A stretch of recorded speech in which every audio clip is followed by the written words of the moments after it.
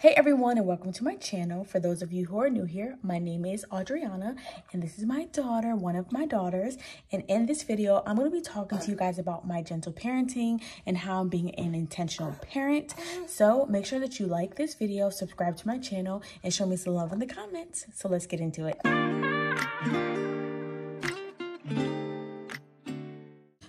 Just in case you hear my daughter, she's right here down with me. So just in case you're like, where do I hear a baby? You do.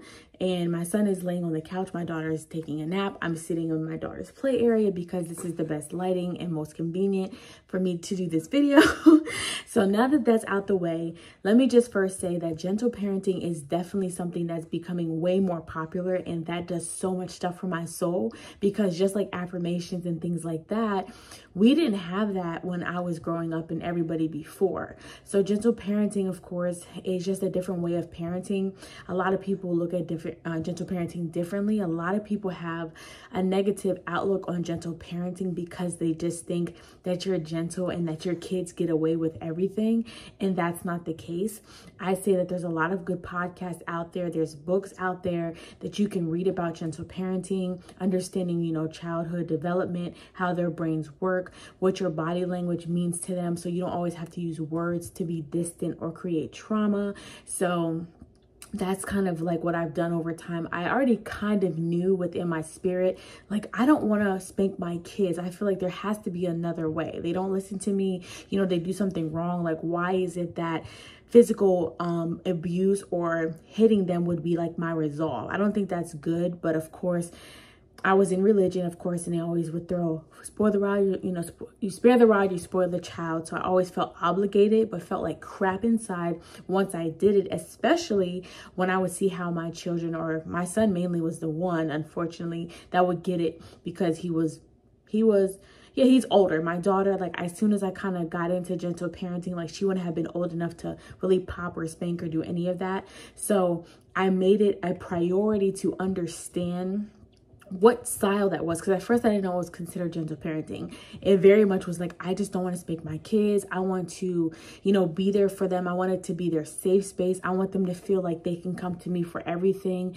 And some things I was like, okay, well, what did I think I wanted, and what would have been good for me at my age? So there's a lot of different factors that play into the role of how you gentle parent.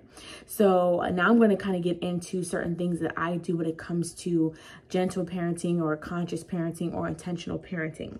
So one of the very first things that I think is beneficial and has helped me is understanding that all my children are different. So I can't be a really good gentle parent or intentional parent if I try to parent my children like they're the same person, just because they're all going to be two, or they've all been babies. They're completely different. They have different personalities. They have different temperaments. They were born on different days, and I'm into astrology, numerology, a lot of that stuff that, is predictive, but very true about how they show up in the world.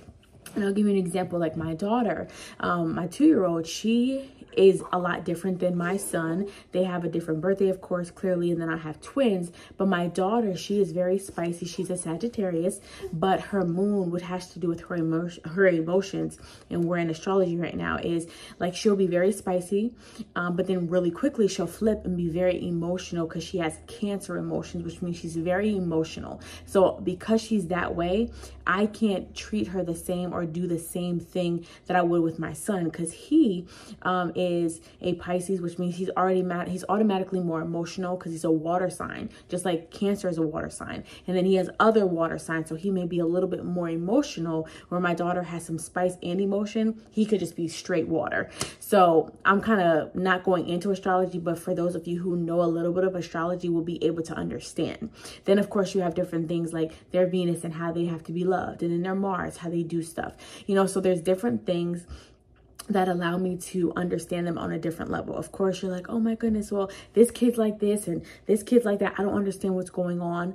My daughter also, I thought she would be, I would say, kind of sense easier, like laid back, because I was the second born, a girl too, just like she was. And she is on a different level than I was. So I look at her a lot different than I would myself. So trying not to compare is a big thing. So understanding them for who they are, understanding that they're their own individual person, and learning how to tend to those needs from, like, you know, how I say discipline them or correct them, you know, how I spend time with them. All of that is going to be way different because sometimes they may need different stuff. So because they're different, it is a lot of work at first, but I realize I'd rather put in the work now than having to kind of shuffle and struggle as they get older. And I feel like being more attentive to their own individual personalities, traits, and things that they need will probably cut down the trauma and things, feeling abandoned, neglected, and emotionally detached, and all of that.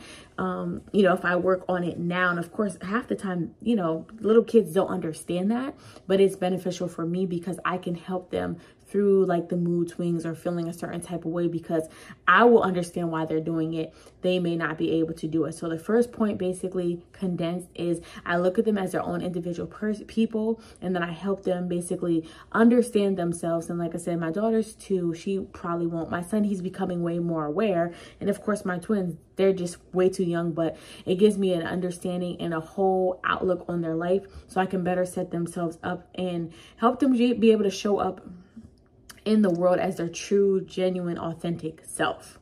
So the second thing also is just kind of overall is understanding certain expectations that I should have as a mom. It's very easy that we can have unrealistic expectations, especially now in the world of social media, where people, you know, have these genius children or these kids who are doing, you know, incredible things, that we kind of get jealous or want to be like, I want my daughter to do that, or I want my son to do that. You know, I want this college calling my son at 4 years old, and you're like, what? You know, that's kind of extreme, but you get what I mean. So even, for example, like my 2-year-old, she does not eat all her food. She's a toddler, but I have that expectation that she's going to wait. Instead of being frustrated with her and saying, you wasting food, or you eat all the time, get yourself together. You know, I don't want to keep making you snacks. You're greedy.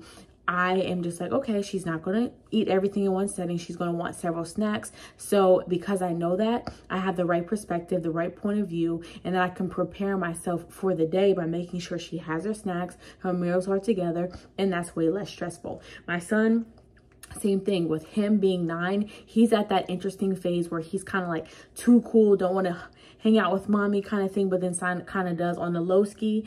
And then, you know, he's kind of at that, like, I want to do what I want to do phase. But had I not known that, I would have been like, you are only 9 years old. I don't know who the heck you think you're talking to. But because I've taken the time to learn him and know him and understand his mind, I understand, like, okay, this is that age where he just needs a little bit more connection, and, you know, he needs to be understood. He's trying to figure out his identity. And of course, he is dealing with like the co-parenting situation. So because I have the right perspective, it helps me be able to show up for him instead of reacting to that behavior. Now, again, like I said, gentle parenting is not letting him off the hook, because when he wants to act like that and say, you know, I just wanted to do what I wanted to do, like, hey, come sit over in this chair, and he goes and sits 4 chairs down, that is a conversation that we have, but it's always connecting and then correcting and figuring out what the bigger issue is. So I think that's super important, and having that expectation that because he's going between 2 different homes, a parent that gentle parents and one who doesn't and does other stuff,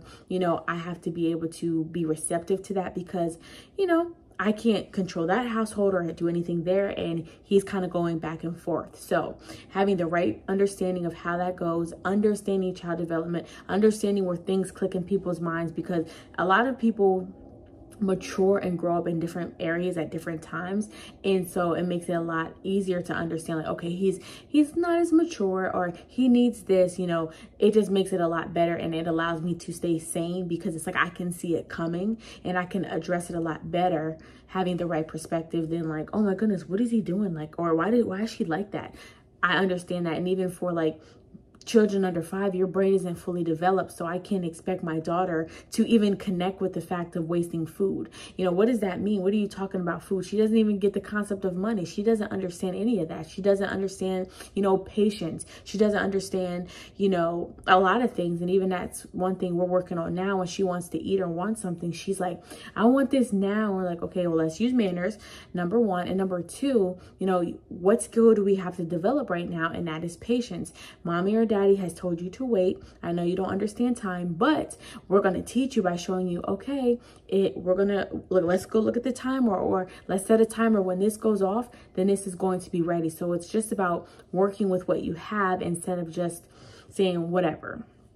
So that is the second point, is just having the right perspective and understanding of your child, like where they are and as they continue to grow. Okay, so this is the third thing, and this is something that I kind of touched on previously, and that was, you know, understanding with basically what each child needs and what skills they need to develop. Because, you know, a lot of times the reason that there's misbehavior or things are not done a certain type of way is that they're lacking something that needs to be taught. But at the same time, as we as parents are teaching our children, sometimes we forget that we're not modeling what we're teaching, and then our children are modeling what we're doing. So my daughter, she may say, I want this, or mommy this, and it's more demanding than asking. But that's because me and her dad, we go back and forth between each other, like saying, hey, can you grab me that? Or, you know, there's not always a please to it. We're not being disrespectful, but she's seeing that we're not using our manners or saying please and thank you between each other all the time, where we may not think it's necessary. We have to remember that there's still a younger people watching what we do.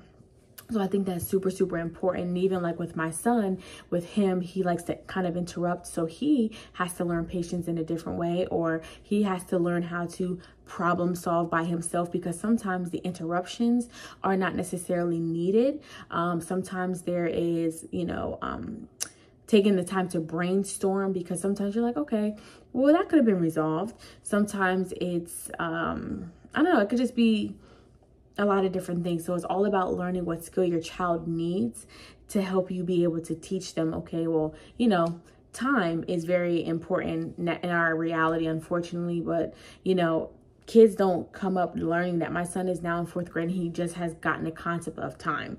So, you know, it's like, what skill do I need to teach them at this time?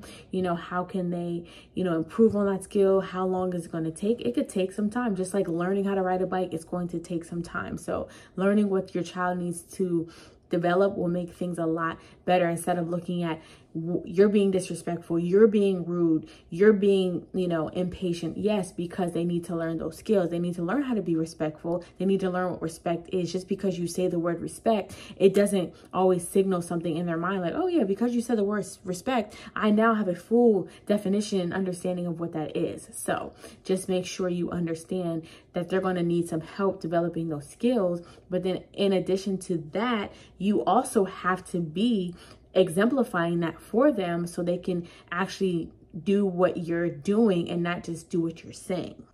This is probably like one of my favorite things, even though it is not always convenient. Even with the babies, because they're twins, I like to take time out with each of them. Now, unfortunately, I'd say like my son, he lives with his dad now more than not. So he comes every 2 weekends or every other weekend for just a couple days. So my time is a little bit smaller with him, but I think it's super important and helpful to spend time with him, ask him questions, get in his mind, because I think that sometimes there's a lot of stuff that kids hold in because they don't feel safe. And I always tell my son, you can always tell me something. I will not judge. You can even ask me questions maybe about your dad, because his parenting style is different. It's more closed, which leaves him having a lot of questions. So I always say like, hey, let's talk. What do you like? What don't you like? What does mommy do? What can mommy do more of? And that helps me become a better parent for them, instead of just, you know, disregarding like at 9, there's possibly nothing he needs, I'm a perfect parent. No, I try to open that avenue up where he can talk to me and feel safe. And he even has asked me, you know, don't tell my dad this, or, you know, don't share this with the other parent, because he wants to be able to confide in me. So I think it's really important to spend time with each one of your children. And of course, my daughter, her being 2, it's a lot different. She just needs affection. She just needs to have my attention because she's with me with the twins, you know, all the time. So she needs to feel important. So with her, I recently started doing this thing where I said, let's go on a bye-bye trip, you know, and we'll go up the street to the grocery store, or we'll go to the Dollar Tree. And it's very short, but that's me and her's time. So, you know, or we'll do a nighttime routine where we do our affirmations and we do a song and I put her to bed, but that is our time.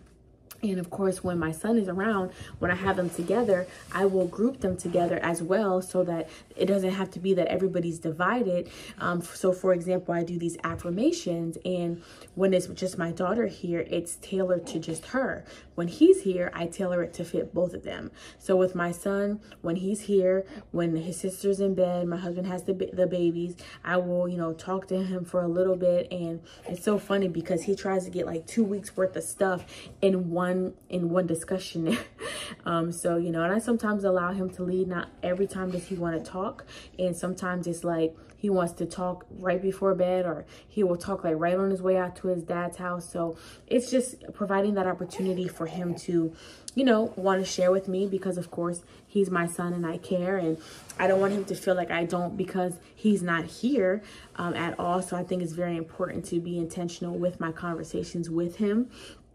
Just really quickly, the reason he was there and with his dad is because, you know, he was inquiring to spend more time with his dad. And of course, how life goes sometimes and with people's schedules, it just made way more sense for him to move with him than to kind of go back and forth and be here 2 days, then back 4 days. It just was too crazy. So he absolutely needs to be with his dad in that way, because he's just told me, I have questions, and my dad said not to ask you. I'm like, I didn't want to have to, you know, deal with certain things. And plus, as a man, I feel like if your father is willing to be a part of your life, then yes, allow them to be a part of their life, and, you know, teach them how to be a man, because I'm not a man. I'm not going to pretend like I'm a man. And my husband, he agrees, like, if his dad is there, he should be the one definitely like teaching him and showing him different things. And of course, he just has a bonus dad to help him when he's here as well. So I think that's super important. And then with my twins, they were, you know, in the NICU. So my son,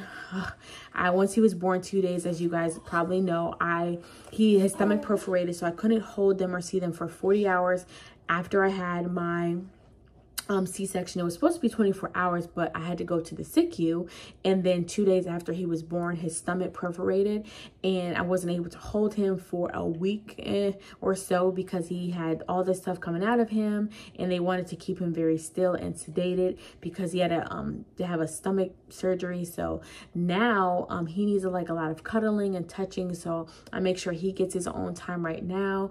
Same thing for my daughter. She also was in the NICU, and, you know, separate from her brother. So I make sure that they both get that loving and stuff that they need. So, you know, I'm just super intentional with that time, and I think it's going to benefit them and everybody. You know, I want my kids to always feel like they can speak up. I feel like the more open you are with your children, the better relationship that you have, and the most likely they will sneak around and do things that could put them in jeopardy.